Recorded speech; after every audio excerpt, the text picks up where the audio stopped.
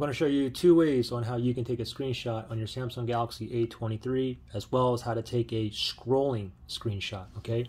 So the first way to take a screenshot is the most common way. It's a two-key combination, right? It's the volume down and power button. You want to press both buttons together, okay? Volume down, power. Ready?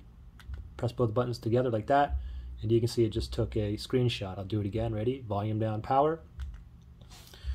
And this thing here pops up. You can go ahead and edit it here. You can share it or whatnot, or you can just leave it just like that, okay? If you leave it just like that, and then it's automatically going to get, all your screenshots will automatically get saved into your galleries photo right here. So if I tap on that, and then you tap on albums down here, tap on albums, and then you should, I have two folders here. I have one folder called camera, that's where my photos and videos that I've taken it goes into, and then I have a new folder here called screenshots, where all my screenshots are here, and that last one I just took is right here, okay? Now really quickly, the second way to take a screenshot is using the assistive touch.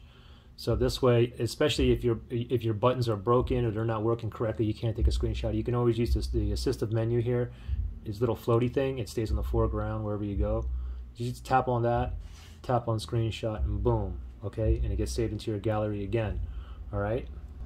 Now in order to use this, you have to enable that. So really quickly, how you enable that is just go to your settings, and then from here just scroll down until you go to see accessibility.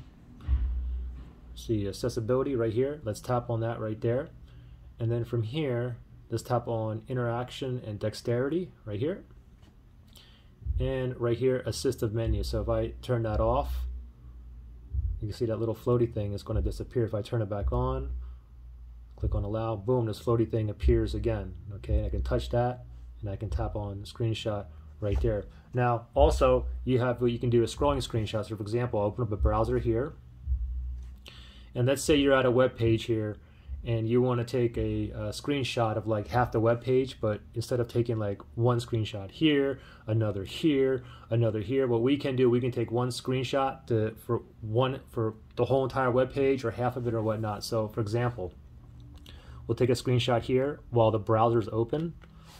Now down here, there's a little down arrow down here. Let's tap on that, and now it's going to keep bringing it down to this web page, and you can see how much we have so far. This right here. Let's go down more. You can see how big that's getting. Let's go down one more. Now it's going to get even longer. You can see, and then we'll leave it like that. Okay, you can go ahead and edit here. You can share it here, or we can just go ahead and close it, and now it should be in our gallery app here, or Photos Gallery app. So let me tap on that right there. And then just remember, when you're here, make sure you tap on albums, and then we'll go to screenshots here, and that last screenshot we just took should be right there. And now you can see we can maximize this, and you can see we took like 3/4 of that web page. All right, pretty simple. Good luck.